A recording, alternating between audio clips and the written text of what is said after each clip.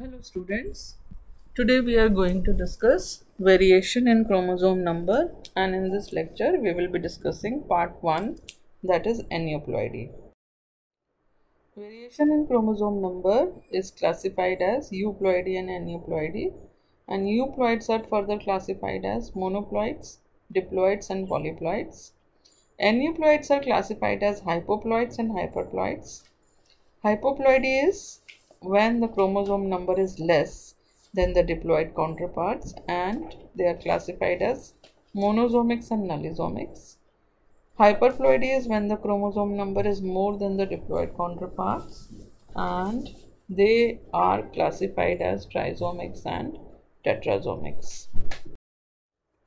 So in this flow chart you can see that aneuploids are classified as hypoploidy and hyperploidy.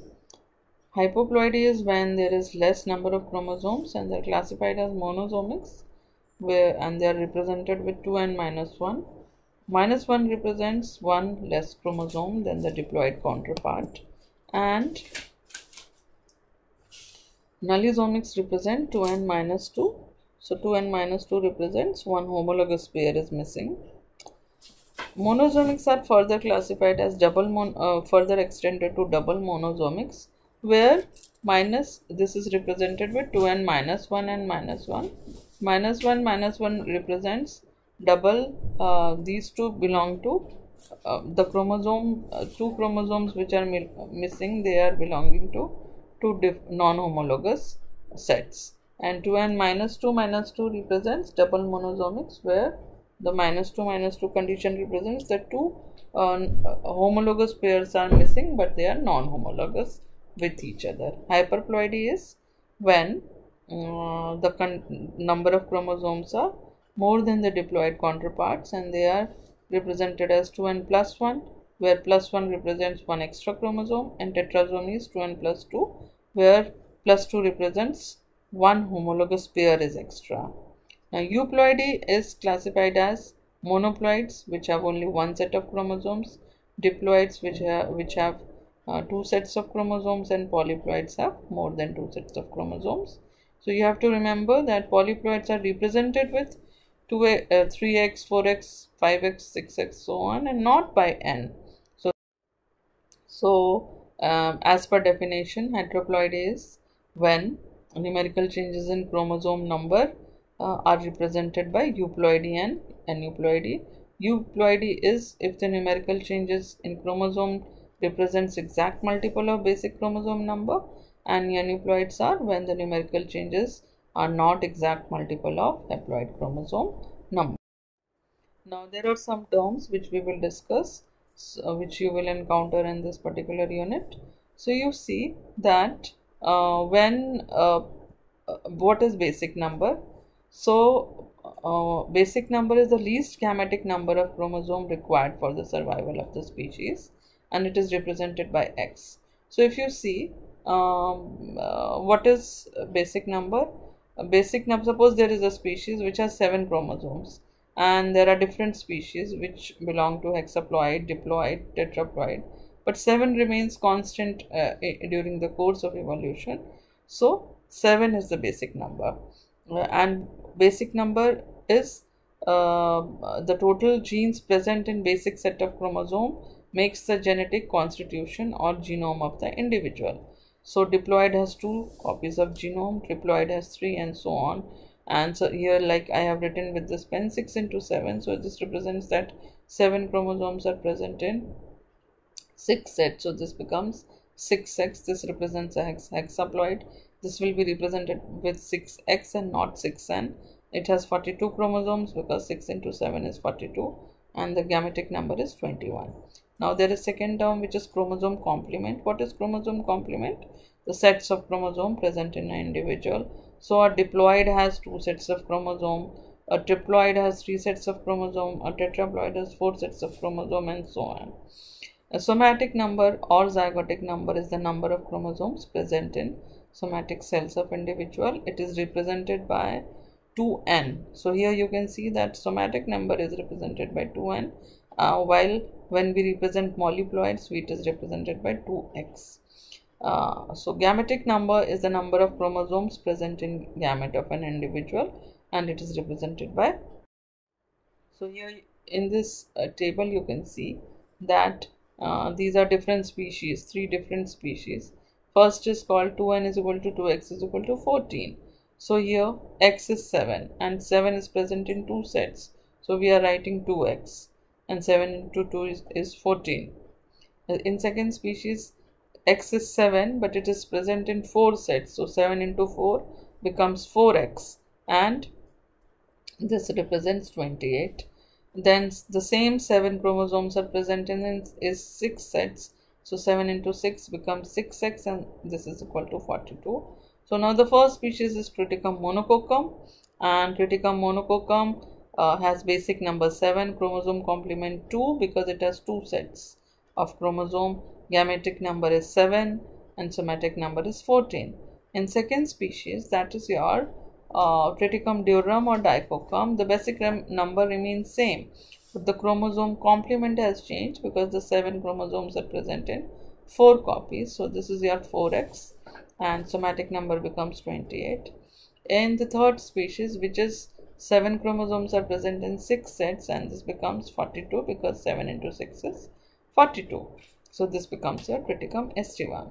So in the course of evolution, in this table you can see that the diploid species, from the diploid species, hexaploid species is developing. But in the course of evolution, the basic number remains same, that remains same 7, while the gametic number is changing.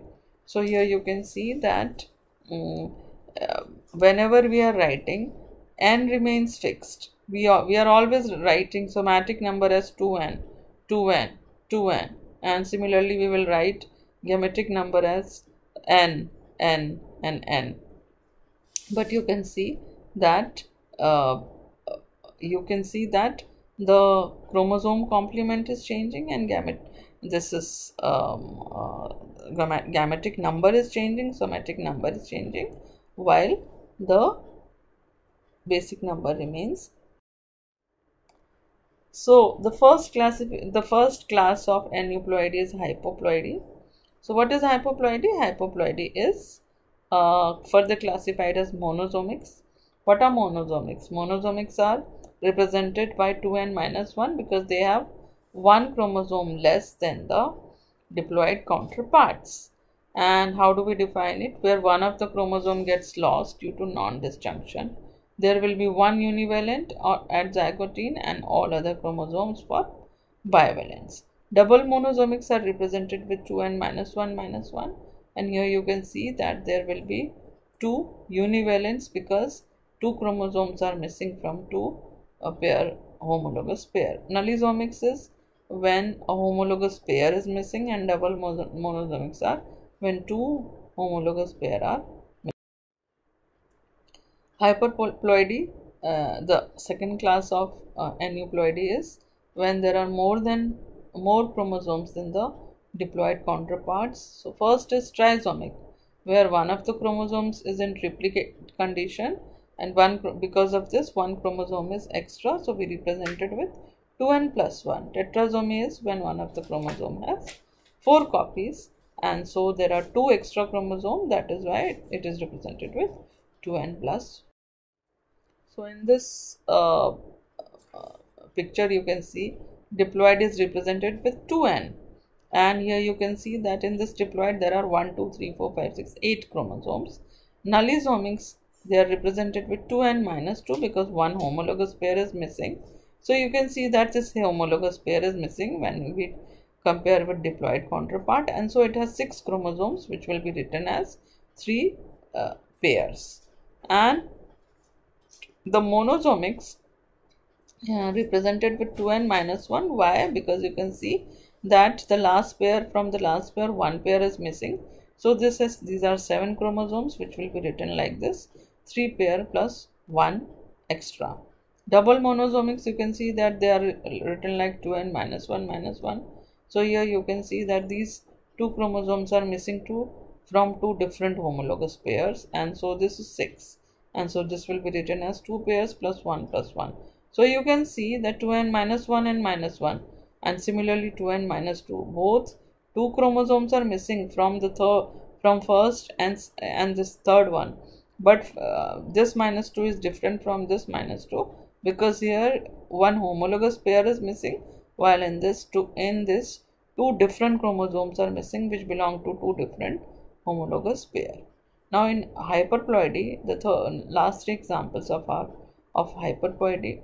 So the first is trisomy.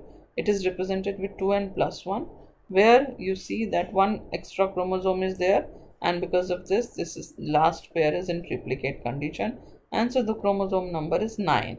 When you compare it with diploid, which has 8 chromosomes. The second example of hyperploidy is tetrasomy, where the one pair has 4 copies. So these plus 2 represents that this homologous pair is present in in this homologous pair. 2 extra chromosomes gets added, and that is why the chromosome number becomes 10. In double tetrasomy, you have 2 extra chromosomes, but they are added to two different homologous pairs, so the chromosome number becomes 12. Now when you compare with diploid counterparts, so you can see this is normal, it has 8 chromosomes, while when in hypoploidy condition the chromosome number are less, 6, 7 and 6, while in hyperploidy condition when you compare it with diploid, they are 9, 10, 12, which are more than the diploid counterparts. So this is why they are called hypoploids and hyperploids. I hope that the topic aneuploidy is clear, and you can from this lecture, and you can refer Pierce, Neustadt, Klux and Cummings, Griffiths to understand this topic better. You can also refer P.K. Gupta for this, and thank you students. We will be meeting in next lecture now.